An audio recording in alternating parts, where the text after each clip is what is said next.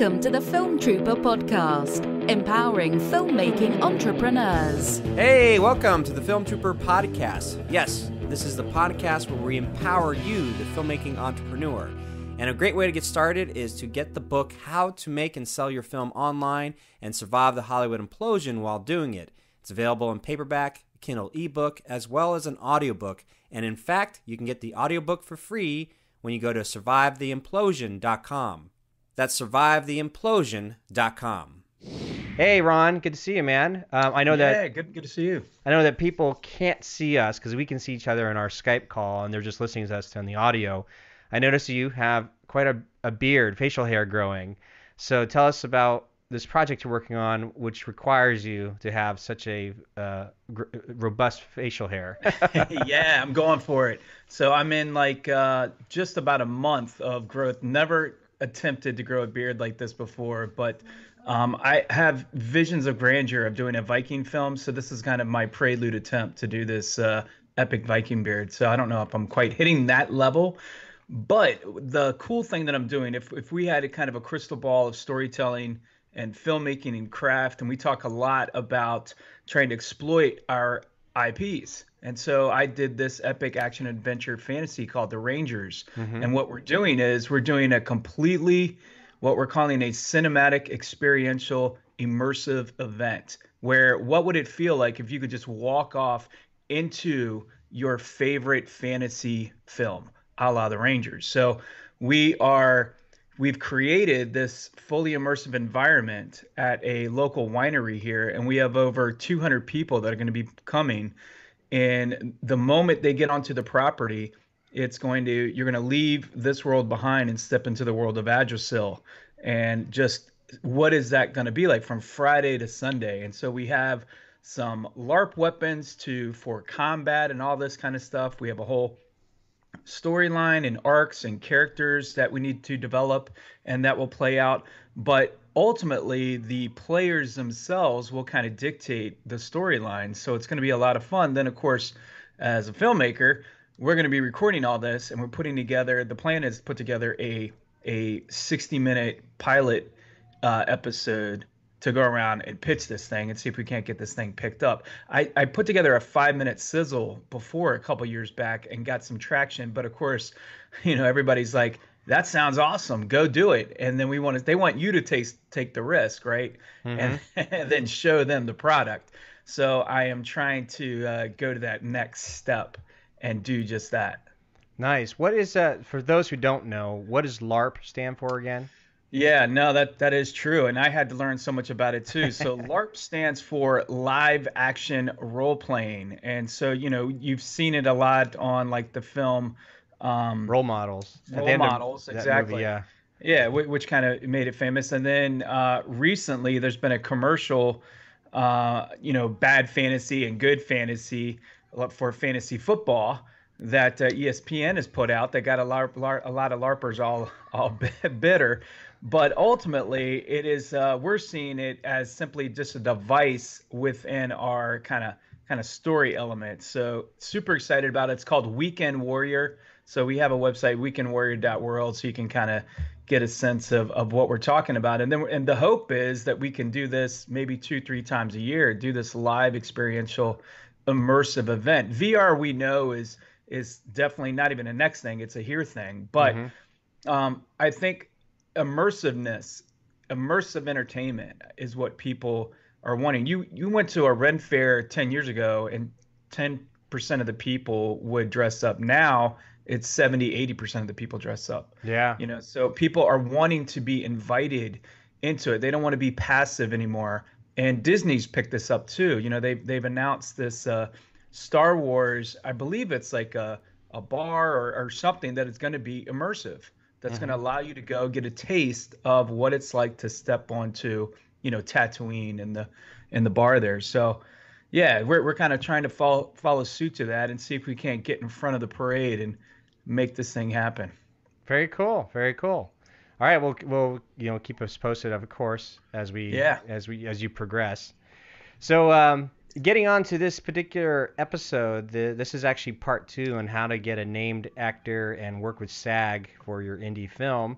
And today, our guest you'll hear me interview, New York independent film director John Gallagher, who's been around for a long time, who's very well versed in film, and you'll hear about like how he used to just like write down the credits after every VHS tape that he watched, like before IMDb Pro and all that kind of stuff. But we just kind of get right into it, and I ask him point blank because he's been working in the independent film world for a long time.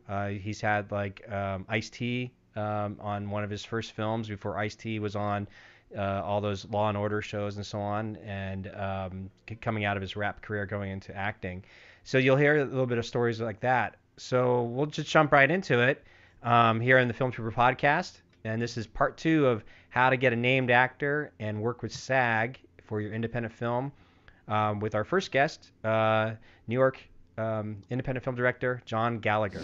How would they go about trying to get a named actor for their project? And we're, somebody's coming from completely scratch, and maybe they don't even live in either New York or LA. So, but everybody has this ability to make films now. So how is the best practice way of going about that?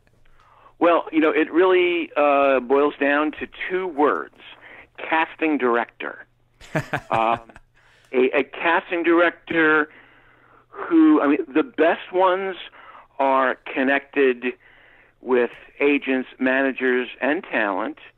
They know, who will do an independent film. They know who cares more about the movie and the role than the money, and that truly, and also, they want to see, a first-time filmmaker succeed, so that when they get their $10 million movie, that they'll be hired for that. So, in my experience, I've been very blessed to work with, some casting directors who, possess all the criteria that I just mentioned. Judy Henderson, Steve Vincent, and Sig D. Miguel, Caroline Sinclair. They're all New York casting directors, but that doesn't matter. If you want to make a movie in Iowa, they can do it for you. I get credit for either, discovering or casting in significant early roles people like John Leguizamo, Amanda Peet, Gretchen Mol, Zach Braff, Vinny Pastore, Matt Lillard. I did cast them, but Judy Henderson brought them in. Mm-hmm. And, so that really is the best way. Now, obviously, finances are always an issue, but it would behoove a new filmmaker to, just hire a casting director to cast 1 or 2 names, and then that goes out into breakdowns through the casting director with the note, please, names only submissions.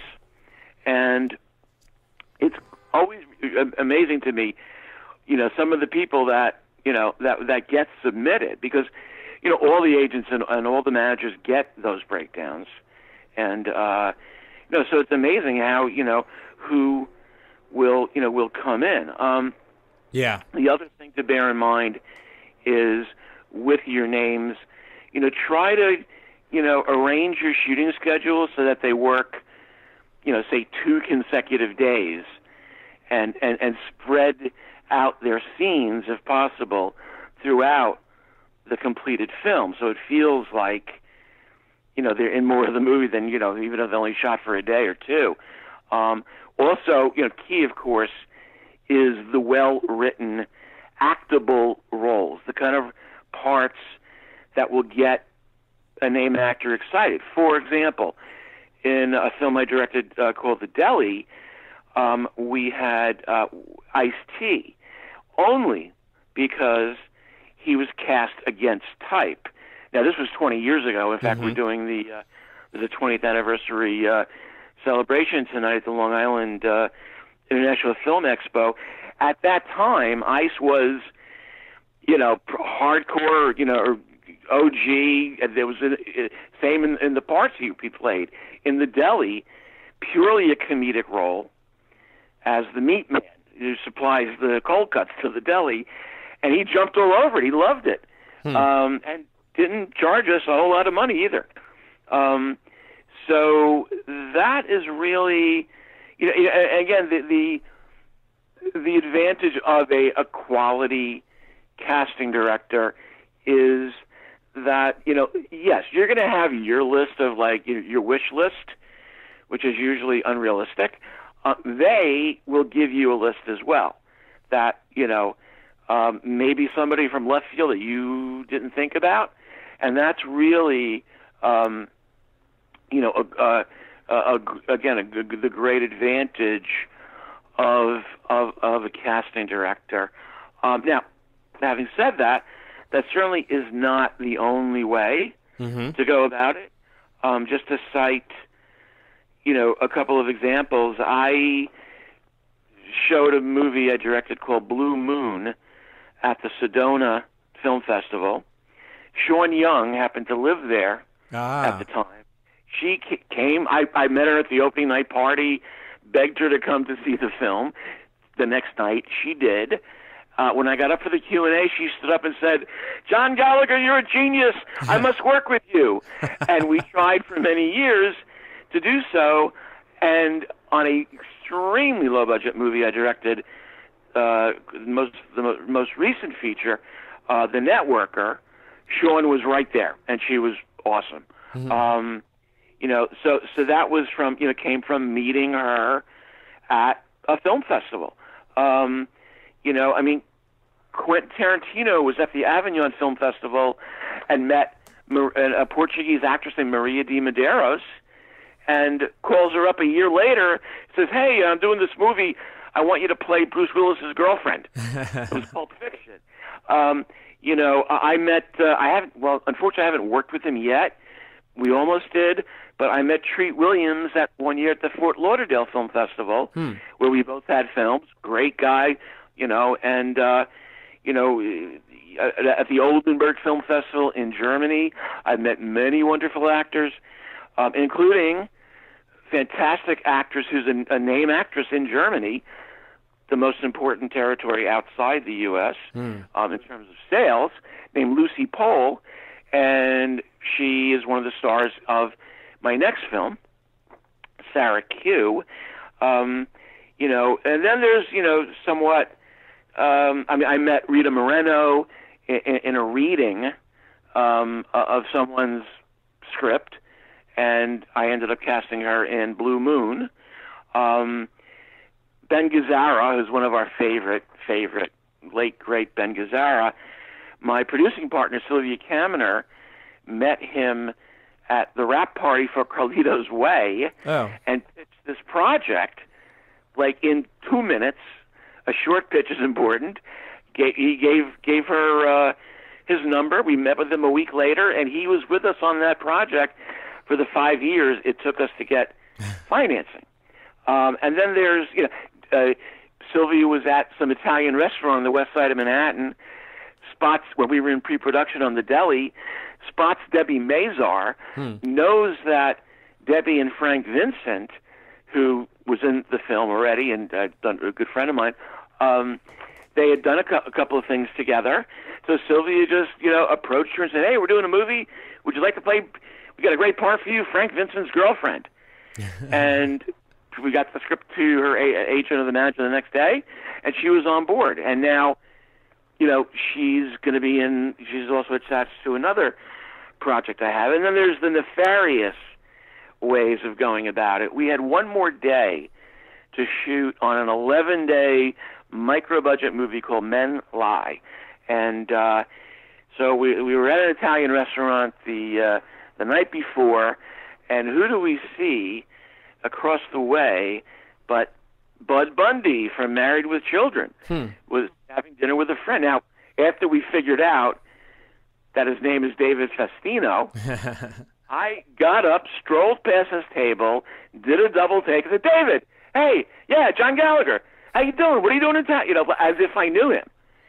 And I said, oh, we're doing a movie. Martin Scorsese's mom is in it. We're shooting Little Italy tomorrow. I got a great part for you. And he says, well, do you have anything for my friend? I said, absolutely. And I went home, wrote the scene, took it to the hotel, and David and his friend did the scene the next day. And, of course, later, when I told him that, I pulled the fast one, he said, no, I knew all along. I had no idea who you were. So, and he came out and supported the film very much. So, there's pretty much, whatever, all's fair in love and independent filmmaking, really. That's, so that's a really, those are some of the things, that have worked for me. I mean, another kind of note would be try to check with a sales rep, a producer's rep, right, before you make an offer to an actor. You want to find out, what is the value on the international market, for that actor. That, again, it's all about the end game. That's research that you really must do. And that sales rep will tell you, and sometimes very surprisingly, what we'll do, for example, before we make an offer, we'll list 5 names. And I'll send it to my producer's rep, and I'll say, rate these actors in order of, value, revenue value. Sometimes it's a surprising list. Mm-hmm. There are certain actors that, say, were once, A-list studio players here. But then, as the years went on, ended up, say, doing cable movies and became less of theatrical names. However, those movies that played cable here mm-hmm. did play theatrically, say, in Europe or Japan or Australia, and they've maintained their value. So that's really an important, because you don't want to cast somebody you think is a great name only to find out that, by some distributor says, yeah, it's too bad you cast him because he really has no value anymore. You also want to try to focus, and your good casting director will guide you this way, to, and even if they're not like big names, but that they're more current, in the sense that maybe they have, they do a Netflix show. I mean, look, yeah, TV actors want to do movies, and vice versa these days. A current, name or semi-name versus, say, someone who was a big TV star in the 80s, and really has, little value. So those are all things that one should do. And of course, again, and you don't want to use like an overused actor. Like, oh my God, like Eric Roberts was in like 70 movies last year. Yeah. I mean, it's crazy. So clearly, I don't know him personally. It appears that he will do anything. Yeah. You pay him for the day. I mean, I know micro-budget movies that have used him. In fact, I know about a half a dozen of them that I personally know the filmmakers. So, go for a more current name, because that the value there, is just you can't beat that. And then I've been very fortunate, and my little claim to fame is that there are a lot of name actors who I either, as I say, either quote discovered or cast in significant early roles.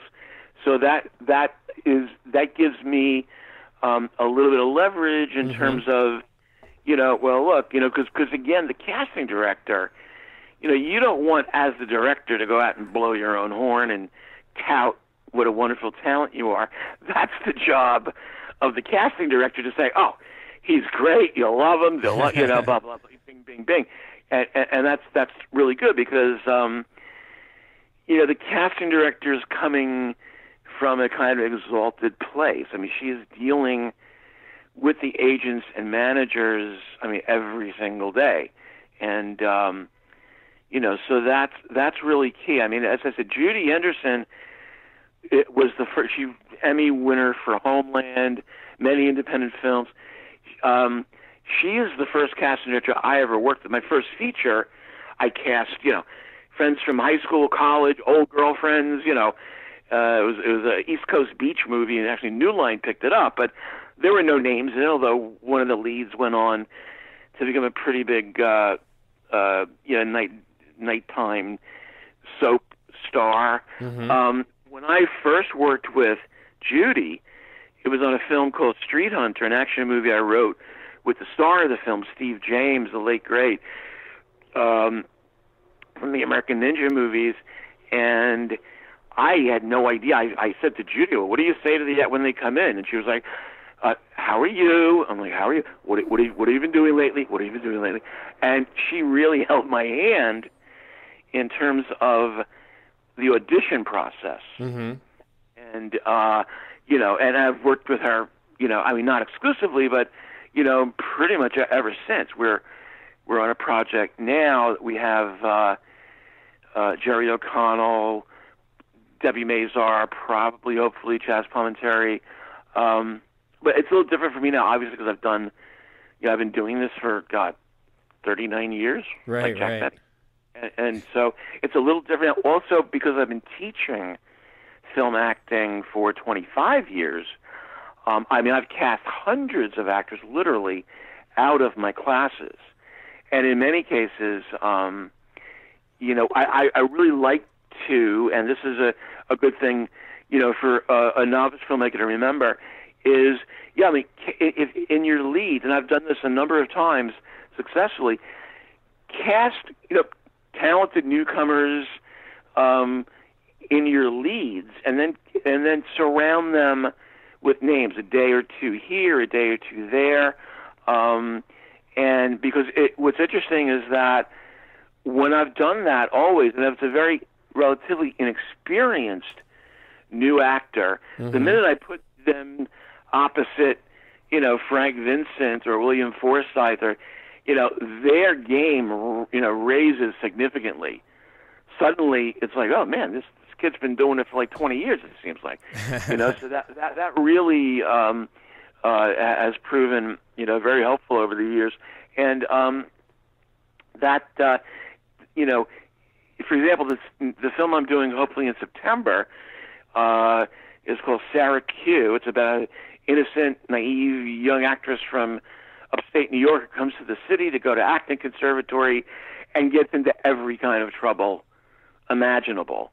Now, the main actors are all trained with me in my classes. I see. And so I know what they can do. Because I've had them for 10 hours as opposed to 10 minutes or, 5 minutes. Or an audition, and that's it, yeah. But I put in, 5 stars of The Sopranos in different roles, and 2 Academy Award nominees, Burt Young and Sally Kirkland, for a day or two each.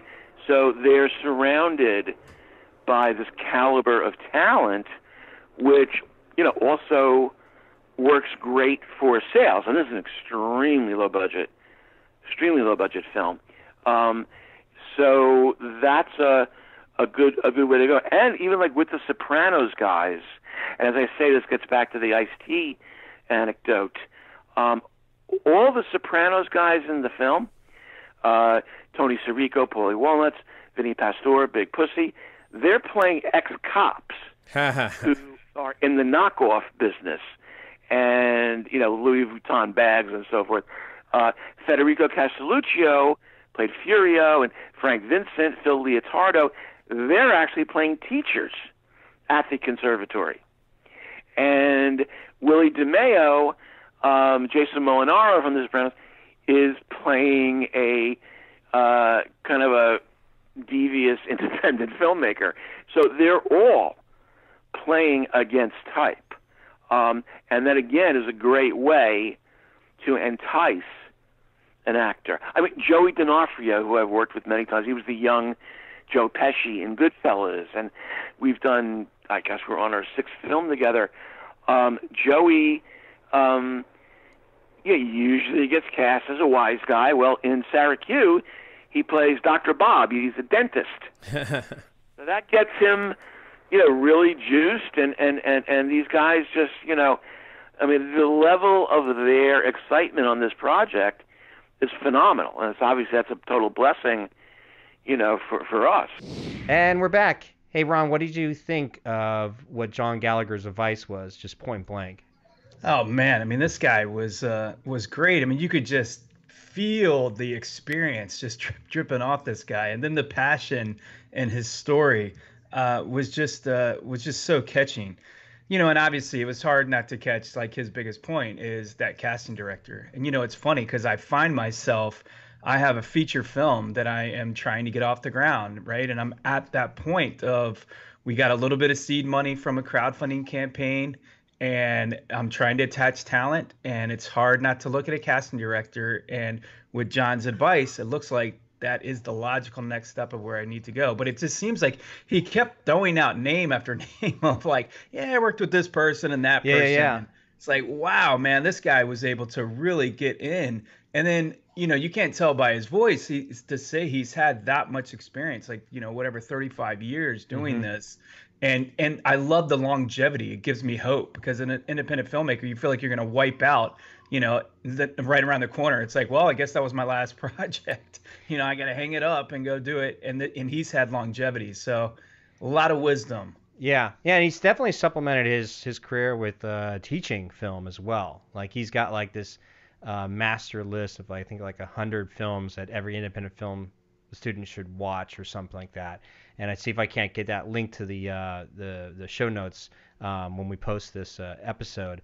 But it was interesting because the one concept to grab hold there was simply by working with a casting director who has a good one that really knows sort of the up and coming actors that are coming onto the scene.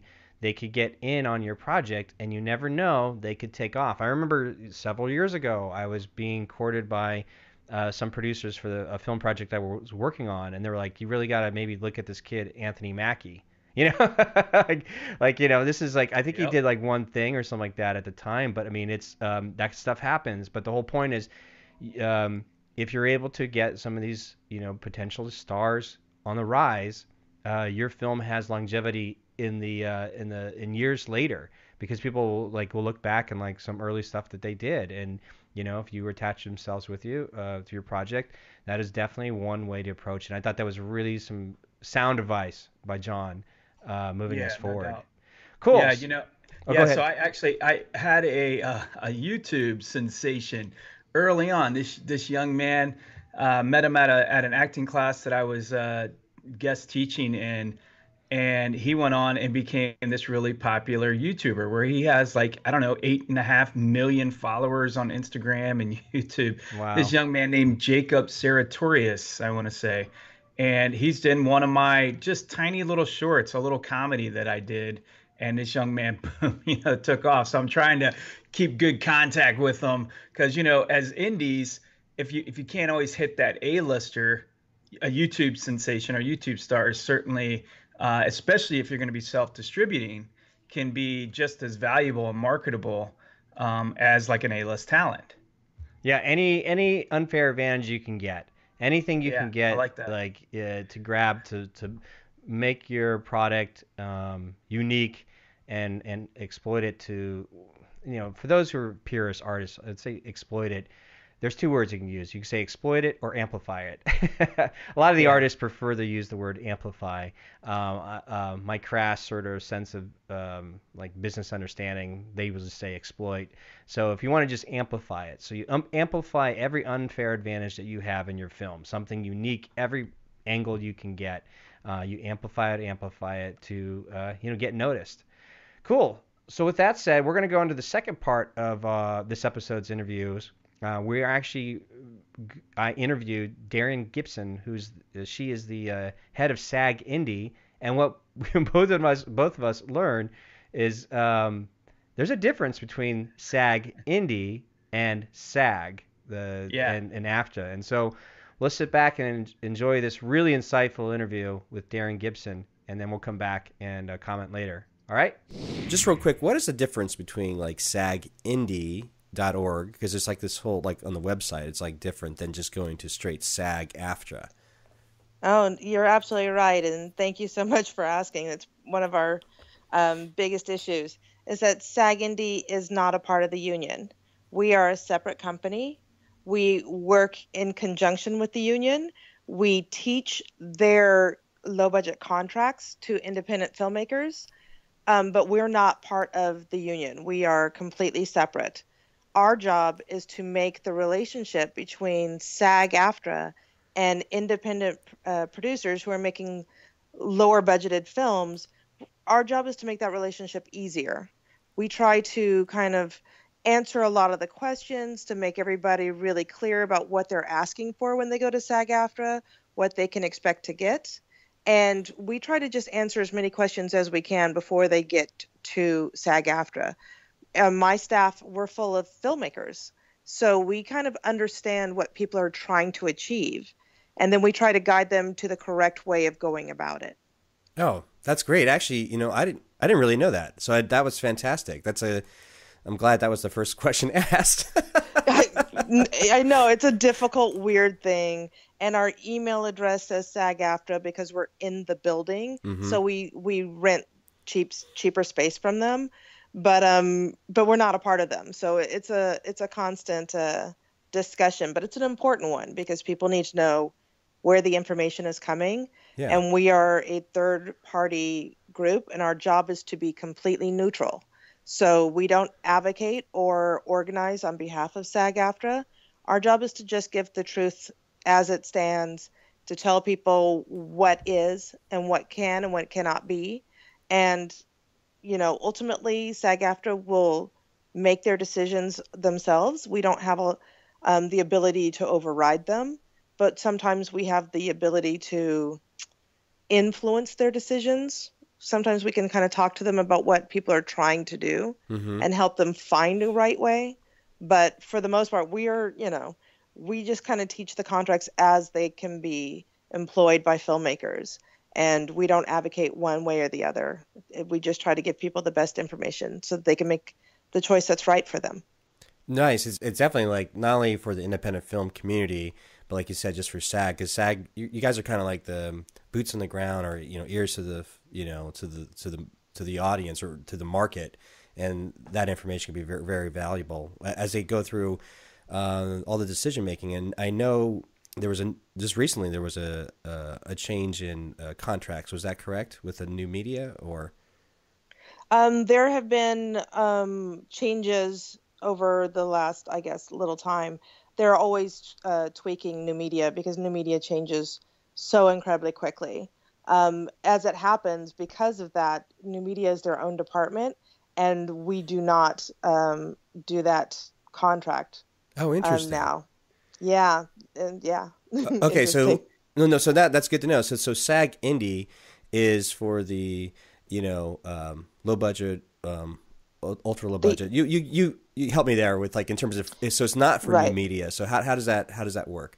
We handle all theatrical contracts in the low budget arena. So we handle shorts, we handle ultra lows, all the way up to the low budget contract, which goes up to 2.5 million or 3.75 with diversity clause. So if it's meant to be in a theater, if it's meant to go to a film festival, if it's that kind of a project, then it's a theatrical project. If it's meant to go online, if your want is specifically to sell it to an online platform of any sort, then you're new media. But it's your intent that decides it. Do you want to go to festivals? If you had your best, outcome ever, would it be that somebody buys it and puts it in a theater? Then you're theatrical. If you really just want an Amazon or a Netflix or an iTunes or whatever, then you're a new media. Interesting. So what if they go down the path hoping for the theatrical exhibit or distribution, but they don't get it. Where does it shift? Do they? Well, I do think that we all understand that where we plan to be and where we end up is not always in the same place. Right. So yeah, if you start off at a theatrical and you go through the process and you go to festivals, etc., and it just your path doesn't happen that way, but you do get an opportunity to go online, yeah, they're prepared for that. There is a process by which they can kind of change you over to allow you to do what you want to do ultimately. But when you're starting out, you have to start with a contract that is headed to the place where you want to be the most. Oh, interesting. Okay. And so I'm assuming there might be a case scenario where an independent producer that says, I'm looking to get this onto Netflix and Amazon. And they go down that contract. But all of a sudden something happens where like, we want to put this in the theater. So then they would work with SAG to rework the contracts because now it has a theater option. Because sometimes Amazon does that. They'll pick up something and then they'll do a theatrical run or whatnot. So I'm not too sure. Yeah. Yeah, it is completely possible. It doesn't happen all that often going that direction. Certainly starting out theatrical and going to new media happens, probably 95% of the time.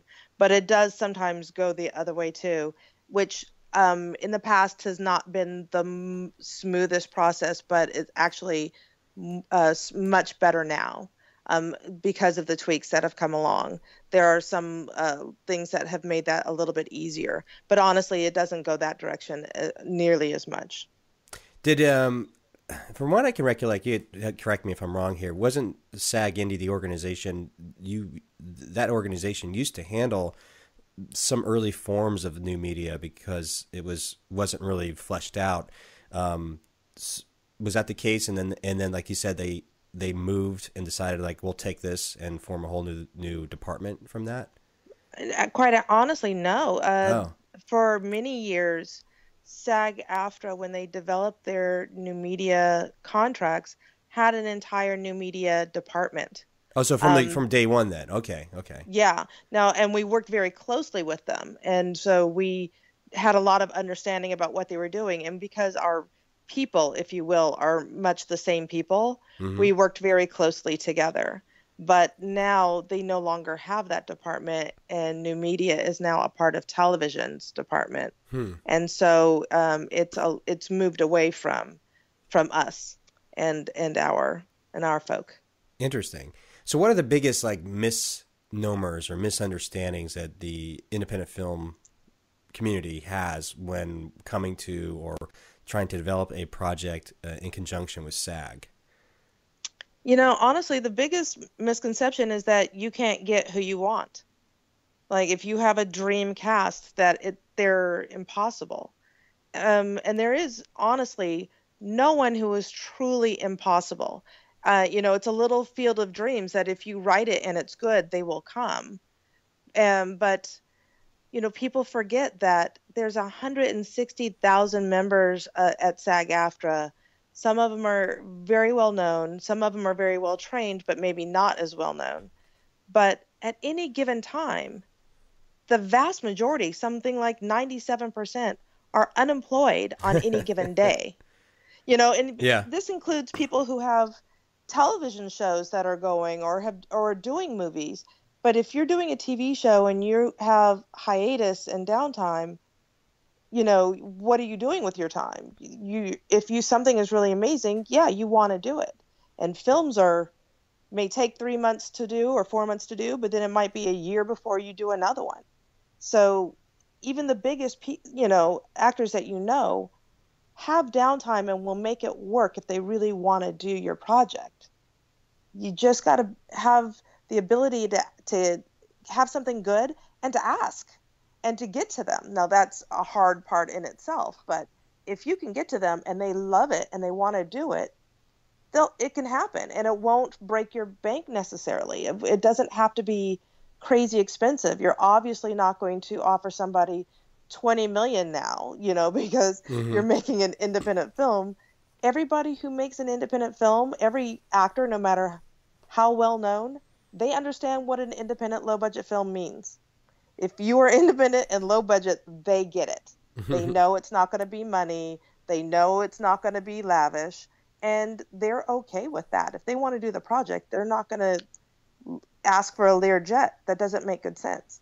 Yeah, definitely. Let me ask you, for your experience, your opinion, like, let's dig deep into that one aspect of, all right, well, how does an independent producer get the name actor they want? And what resources does SAG Indie offer? Do they offer like workshops with different casting directors so to know how to put a package together to make sure that the script and just like a professionalism is in place? And like, it's, again, I don't know, like if you were to give that sort of roadmap or pathway, what would be your advice?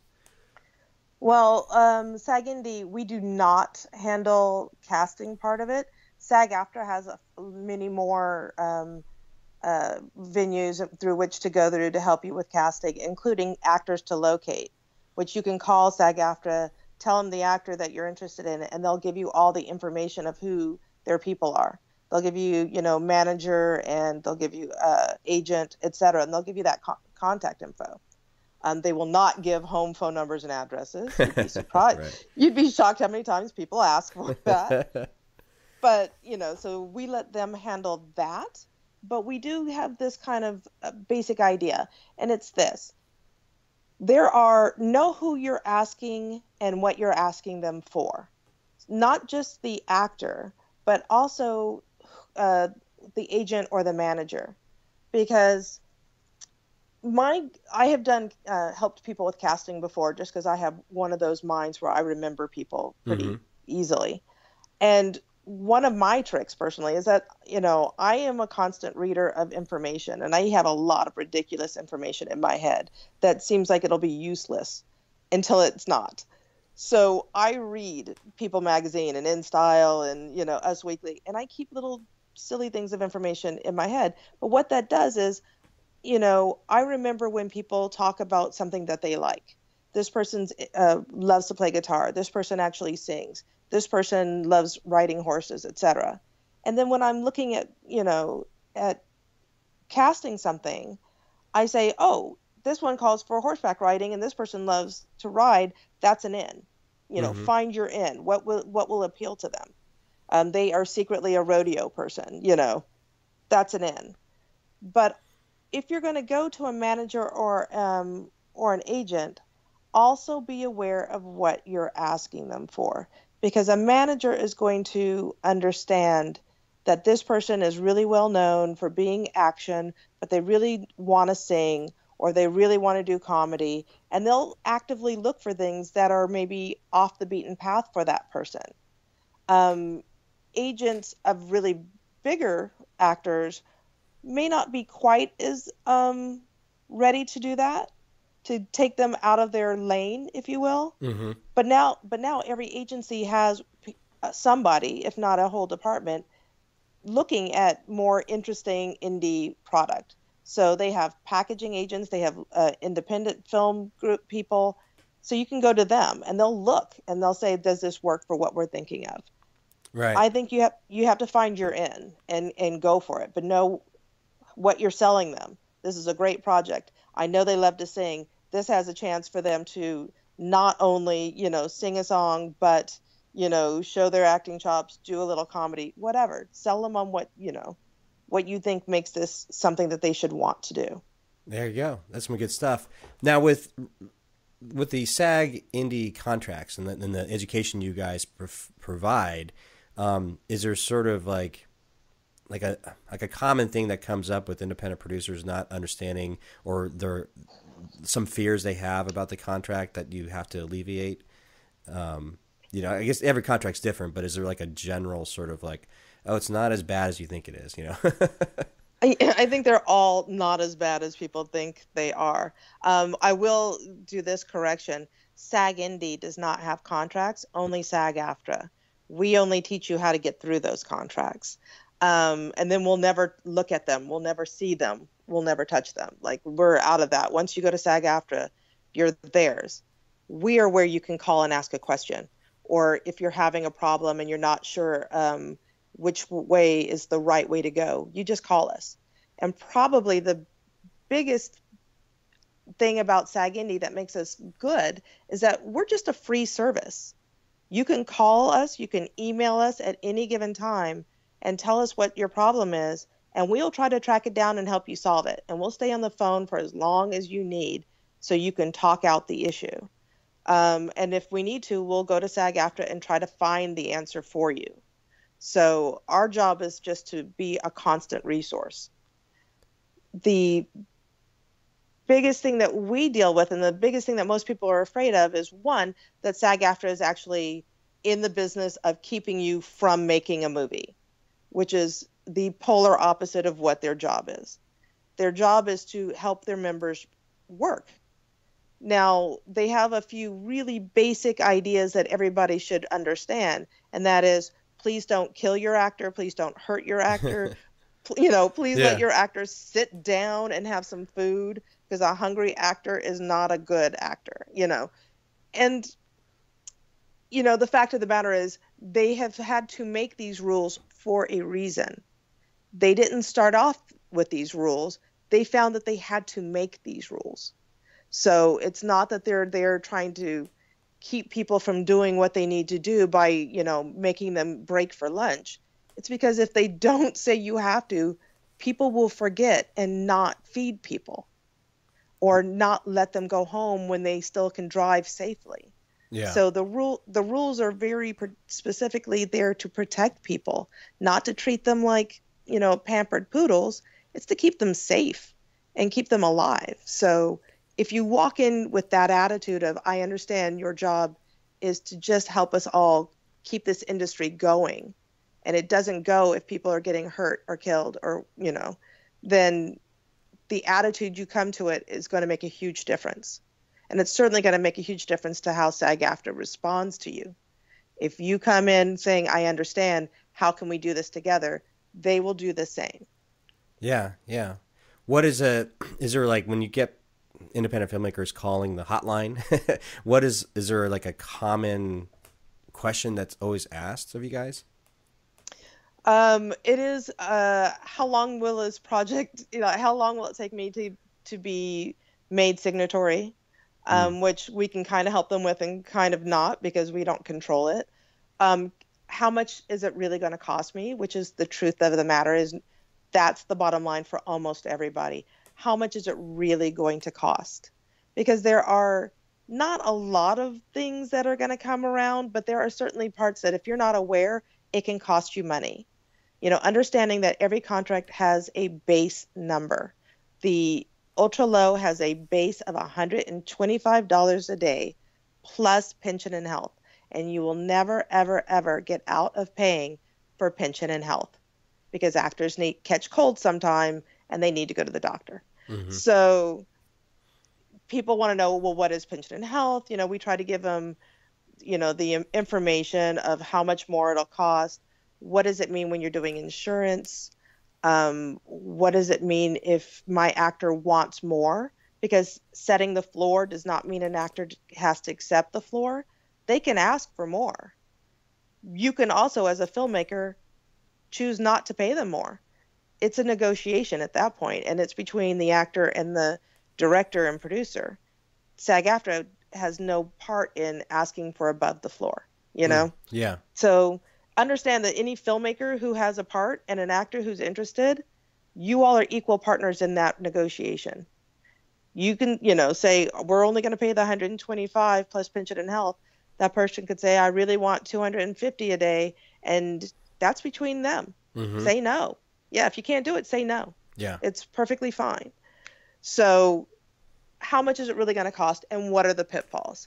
And there are pitfalls in everything that you do, so you have to just be aware of what is important and what is not. One thing is, you're going to have to pay pension and health, so be aware. But the other thing is, SAG-AFTRA has a bond, which means if you have $10,000 in your budget for actors, SAG-AFTRA is going to look at your budget, and they're going to look at your script, And they're not looking at your script to just make any judgment value on how well the script is. They're actually just looking for red flag moments. Something that says, hi, it's a $100,000 film, and then they read a sign that says, and then the actor jumps the Grand Canyon. And they go, oh, yeah, oh, no. Or they look for things that say there's a fight on a freeway and there's no stunt coordinator. They're looking for those things. They're not looking for anything beyond that. But in the budget, they're gonna look at $10,000 for the cast, and they're going to say, okay, but your security bond is going to be roughly another $10,000. And what they do is they hold, depending on how long your film is, and they don't do it for shorts, but if it's a feature, if it's more than 2 weeks, there's a formula that they use. But anywhere from 50% to 100% of your actor's budget, they will ask to hold. And when you're paying your actors, it will not come out of that bond. Essentially, you have to have 200% of what you need so that they can hold that amount and you can pay out of your amount. And what that does is it allows them to make sure that if it all just goes crazy, not that independent film ever does, and it all goes away after 4 days and producers disappear, that there's still money to pay those actors for the days that they did work. If there is a claim against them, if somebody gets hurt or if there's a problem, there is money being held to handle that if everybody just disappears. Yeah. What have you seen in terms of the proliferation of just content and people being able to make, content all over the place, all over the world? Are you finding like when they go down this road, they're like, oh, like that's too much of a headache for me. I'm just going to go do something else. Well, certainly there's a amount of people who are just like, I don't want to deal with this paperwork. I don't want to deal with it. This is too much.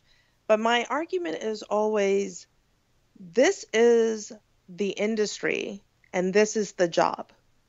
If you want to make a film and you don't want to deal with this, that's fine, then don't. But if you want to make a career of this, this is the time to do the paperwork. Because right now you're making it where your risk factor is $125 a day. You don't want to learn this paperwork when your budget is no longer, $250,000, but $2.5 million or $20 million. If you really have a career, you're going to only go up in budget. Learn it while the money is low and your mistakes are not going to be as costly. Nice. Later on, it can hurt you. Mm-hmm. And it doesn't change. Yeah. The paperwork's the same. It gets slightly bigger, but the paperwork at its core does not change in theory and in purpose from 250,000 to 250 million. It certainly increases a bit, but the idea behind everything does not really change that much. Right. So once you learn this, it's like learning the ABCs. You can have a really long word, but if you've learned the ABCs, you can get there. Yeah. What if, as we wrap up here, to be conscientious of your time, was there something that I didn't ask you that I should have asked you that filmmakers should know about the process or sagindie.org? I'm going to give probably the most important advice. It's 2 things that I try to tell every filmmaker about. Number 1 is whether you're doing a short in your apartment or a feature anywhere, you need workers' comp insurance. Everybody thinks that if I'm going to go for, 3-day shoot in my apartment that nothing can happen, but things do happen. And what people don't realize is anybody working on your film, when they walk out of their front door of their home and go to the sidewalk, they are now on your dime. And if they fall off the sidewalk in front of their own home and break their ankle, the filmmaker will pay that bill. Without workers' comp, if that person gets terribly hurt, even outside their home, you're going to pay hundreds and thousands of dollars. Get workers' comp insurance. It's like every other insurance. You think you hate paying it until you need it, and then you're so happy you do. So that's 1. 2 is when you finish your film and it's amazing and people are interested in it and somebody wants to distribute it, there is this paper that SAG-AFTRA has given you called the Distributor's Assumption Agreement, which means that if I, the distributor, buy the rights to your film and then try to sell it all over the world, one would assume. And every time I go, hey, Spain is giving me $5 million, the moment it plays in Spain, it's going to incur residuals. And there's going to be a residual bill that's going to go to those actors. If I, as a distributor, do not sign that form, that bill goes to the filmmaker. So if a filmmaker makes, amazingly, $5 million on their film, but the distributor keeps selling it again and again and again, they're going to keep getting a bill. And that bill can last forever. Every single time that distributor sells, there's going to be a bill. And that you do not want that bill to go to the filmmaker. So you must insist that the distributor sign a distributor's assumption agreement, which says every time they make money distributing it, they will take care of the residuals that will be incurred from it. How many cases have you seen where a independent producing team has not got that signed, and then they find themselves in underwater from it? More than I could ever count. The angriest, most bitter filmmakers are the ones who are like, SAG-AFTRA is sending me a bill for $40,000. I don't have $40,000. And why didn't they help me? And I'm like, did you have this form signed? Well, no. And I'm like, well, that was your help. And it's still only so much help, but at least it's the first defense of help, is make them sign it. And if you can't pay that bill and you keep getting it, then SAG-AFTRA has the right to actually take your film and auction it off to pay the actors the money that they're due. So why would you, there is such a thing as a bad deal. Somebody who wants to sell your film and make a lot of money off it but not pay the residuals on it, I don't know that that's a great deal. That's an expensive lesson to learn. Mm-hmm. How many of these, because a lot of these independent production companies, they form like an LLC just for the particular project, if they do at all. Mm-hmm. I'm assuming that if they get themselves caught in this type of situation, the bankruptcy or closure is pretty high. Yeah, it is. Yeah. You see them and the LLC is the key, because you don't want to do a film and be signatory to SAG-AFTRA in your own personal name. And then shorts are a little bit different because they're much simpler. But for a feature film, you want an LLC. One, it'll protect you from bankruptcy and things like that. So that, of course, they cannot then come and take your home or, your assets, your personal assets. It is limited liability for a reason. It keeps a limit on your liability. But also, it means that only that film is signatory to SAG-AFTRA. So if I'm making a movie called Shoes, I will have Shoes, the movie LLC, and that will be signatory to SAG-AFTRA and follow the rules. I, as an individual, still have the ability to do signatory and non-signatory work. And I can keep that status as long as I personally don't sign to SAG-AFTRA. When I get a company that's big enough and does enough work to sustain itself, I can make that company signatory to SAG-AFTRA. And then everything that company does will have to be signatory. Mm-hmm. Just real quick, for those who may not understand, can you explain the signatory to those new filmmakers listening? Sure. So you have signatory status with SAG-AFTRA once you fill out all the paperwork. The paperwork, of course, on an independent low budget is still rather small. It will be, your script, your budget, your schedule, and then you're going to give them a cast list. You're going to tell them how many people are all in SAG-AFTRA, depending on what contract you use.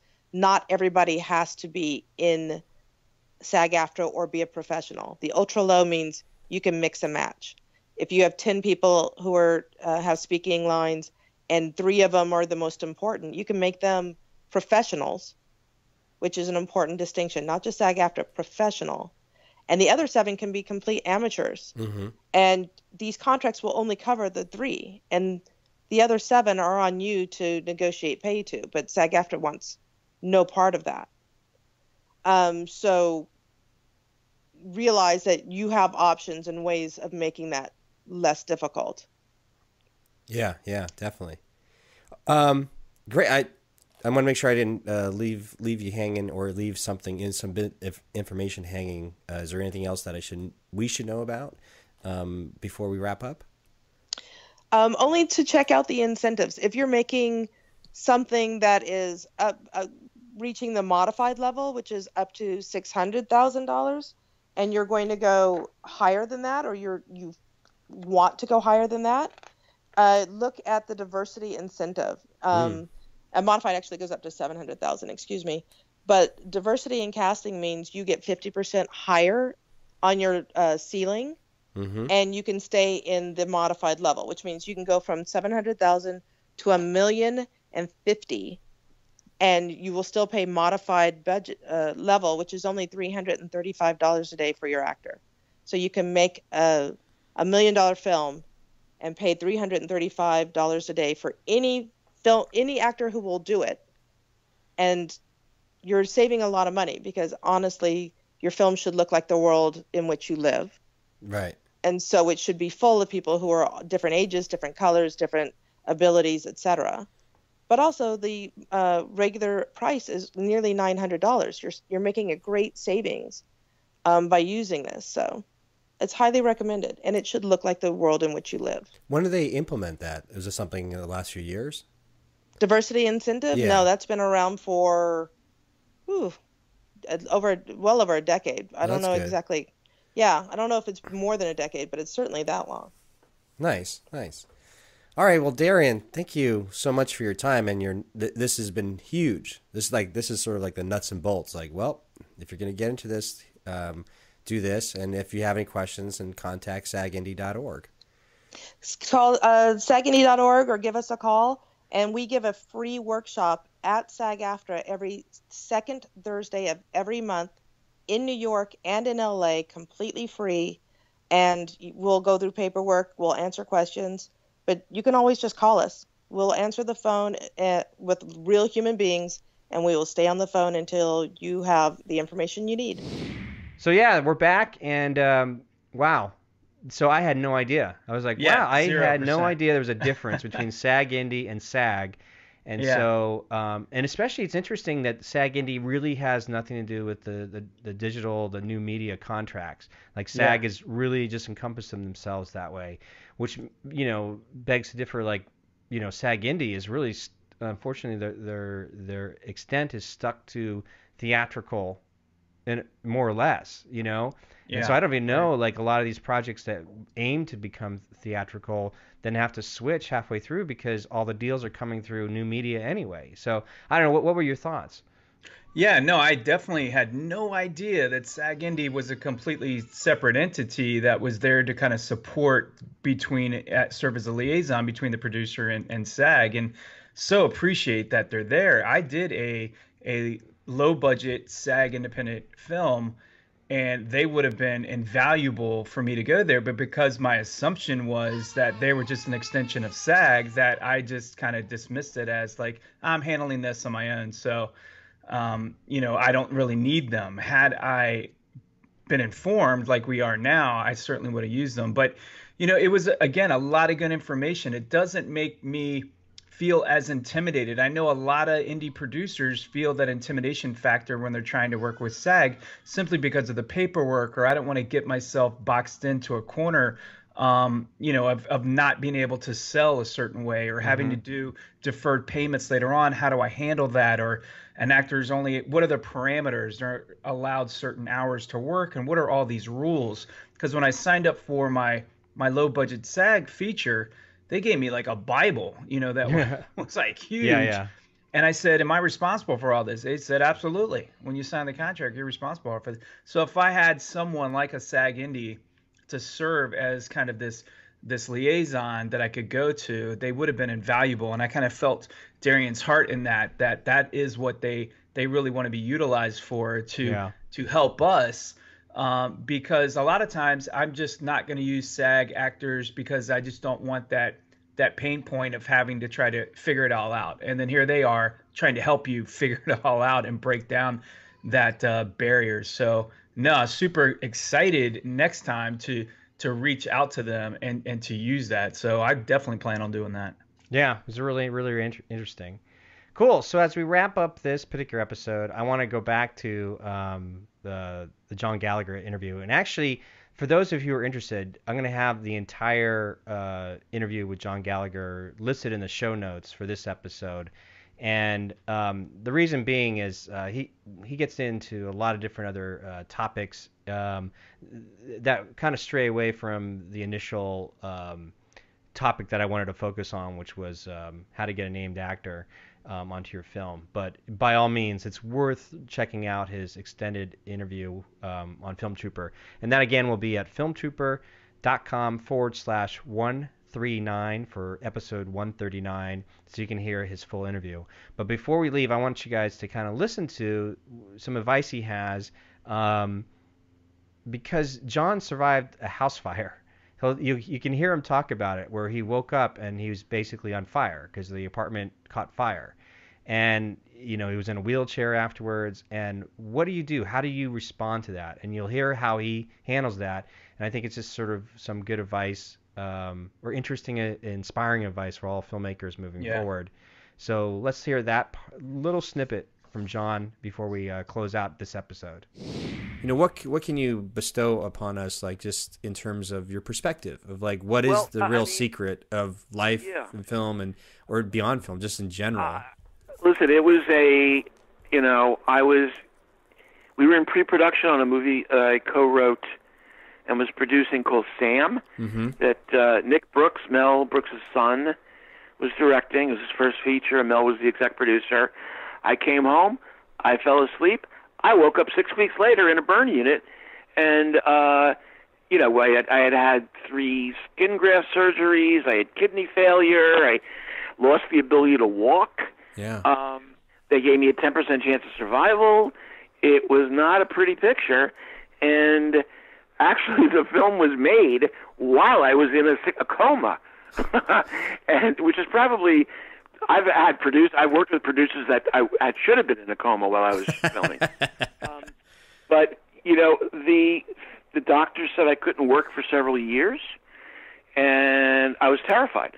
I was lucky enough that a buddy of mine, Steve Stanulus, an actor/producer, offered me a movie while I was lying in a hotel bed. And a month out of a wheelchair, I directed The Networker with William Forsythe, Sean Young, Stephen Baldwin, and it's actually coming out, being launched by Sony's company, The Orchard, on September 12th. And, it was basically, and I shot it in 15 days, no overtime. Really happy with the film.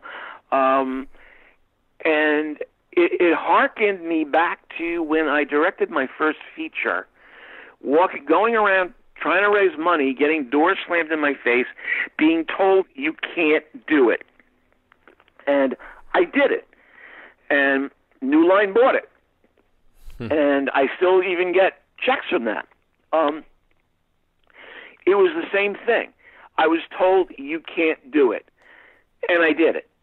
So that, to me, is the lesson. Don't let anybody say, let them say it. Say you can't do it, but then do it. Yeah. Because you can't do it. There's nothing one cannot do.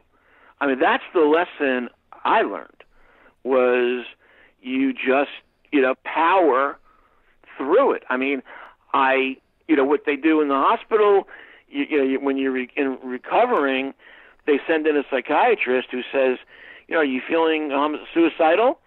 And I would literally said to the guy, I said, no, I'm feeling homicidal. If you ask me that one more time, I'm throwing you out the window.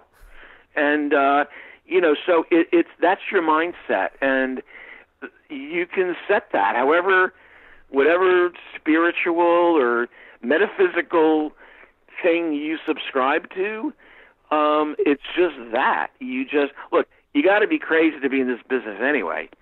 You got to be prepared for massive rejection, and people saying no, and it's your job to turn that no into a yes. And I'll tell you, it also, was I had 2 books unfinished. One book on William Wellman with my co-author Frank Thompson, and a book on Tay Garnett, the best known for Postman Always Rings Twice, the original. And so since I got out of the hospital, which was in, it's 3 years now. I've directed a feature, I produced a feature, I directed 2 shorts, one of which played 35 film festivals and won 20 awards, and wrote probably 4 scripts and finished these 2 books. Because having come that close to death, it was like, oh damn, I better get this stuff done. I'm not ready to go. Yeah.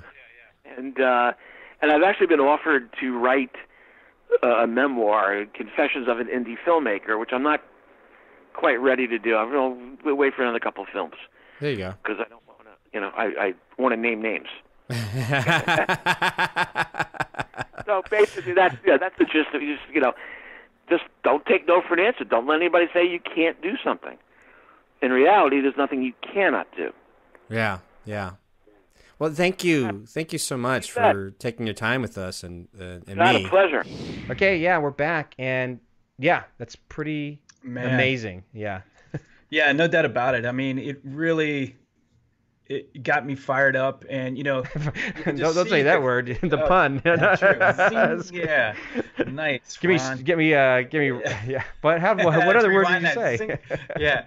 No, he definitely got me passionate about getting at it, and all the things that could come against you, and yet he just overcame it and said it so just.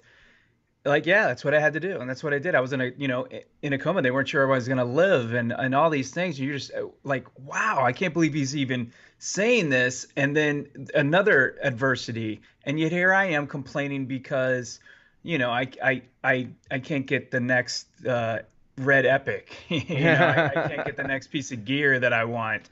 And then he's talking about overcoming extreme adversity like that. And you can tell that he's a storyteller because he just pulled me right in as well, and telling this and the passion that he has about what he needs to do. Because I believe personally that I'm called to this, and that that there is a reason that I am meant to be a storyteller. So I want to go after this with everything that I have, and his passion just really carried over, and I caught that, and it. Definitely was contagious. So not only did he have invaluable information, but just that truly inspiring story that you want to hear. That I'm ready to go. I'm ready to go. Well, thank God, I'm going to be this weekend. Pulling the trigger on the camera. And, yeah. And that's what you want to do after hearing somebody like that. It was awesome. Yeah, he I think summed up that saying you probably heard before, which was.